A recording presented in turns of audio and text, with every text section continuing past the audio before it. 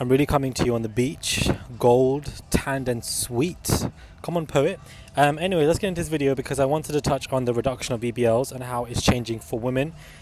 This is going to be a very misogynistic video, guys, and let's get into it. Hey guys, it's Morali. Hopefully you guys are all doing well today. Back at it again with another video. If you have not subscribed, guys, click that button. It's really daily and consistent content up in this place, and I just want to really get into this situation because we discussed it with Khloe, and there's a particular YouTuber called Lauryn Hill. She made a video on it, a fantastic video on it. Go and check that out if you guys wish to. It's already accumulated over 1 million views. She really speaks on it in depth in a 17-minute video. This is just a quick overview to kind of detail the fact that, you know, there's been a huge reduction in change in image because the Kardashians are the driving girls. So when they play Insecure, when they play Leave My Body Alone, Stop Judging Me, you guys are the driving forces. You were the guys who, you know, made a lot of girls insecure, altered the pictures, still doing so, Facetune, etc, etc, etc. So it's hard to have empathy and sympathy. Whilst I do think that Khloe looks fantastic in the recent pictures where her curves are completely gone or whatever, the same thing apparently has been going on for Kim Kardashian for a while. I'm not naturally in tune to this stuff because it's just not an interest for me, but it seems that it's becoming a trending topic, and reports were going around even last week where Khloe seemed to have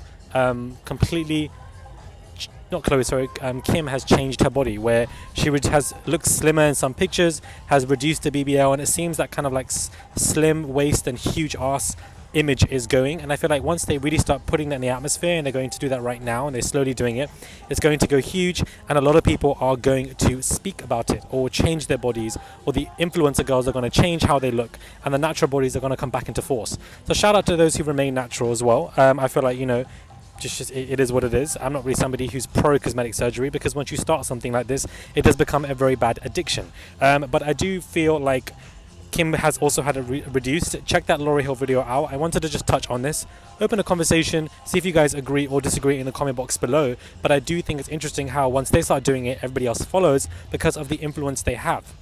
That's why it's hard to, you know, to not really have empathy, because you see how they don't even just alter pictures, guys. They alter videos as well. There's like video apps to do so, and it's so dangerous and disgusting because everything we see on Instagram is insane. Like me doing this video right now, this is why I love YouTube, because when I do videos on YouTube, there's no filter.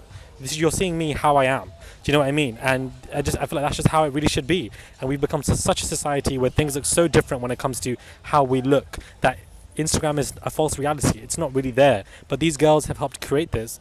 And I just think it's very sad how it's become like this, where they are creating a whole different reality. And you see so many people.